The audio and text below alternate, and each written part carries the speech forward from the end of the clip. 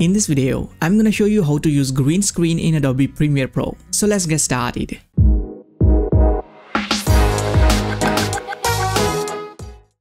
Alright, I'm inside Adobe Premiere Pro. I'm gonna import my green screen video. I'll simply drag and drop it here.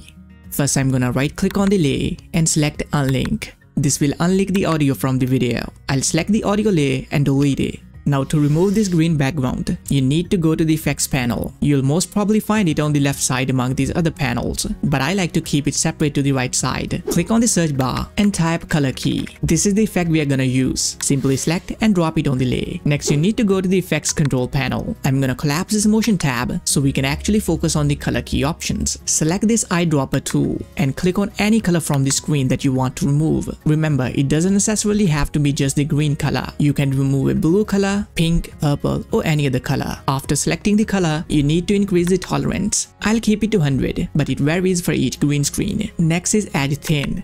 2 looks fine. Edge feather, I'll keep it to 5. You'll have to adjust these settings according to you. Let's see the preview.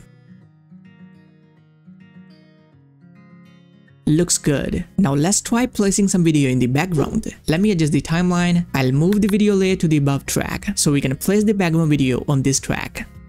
I'll pick this one and drop it here. Press the C button for razor tool. I'll make the cuts here and delete the other parts. I'll select this CAD layer, go to the effects control, expand the motion tab. I'll increase the size and also change its position a little bit. Alright everybody, let's see the preview.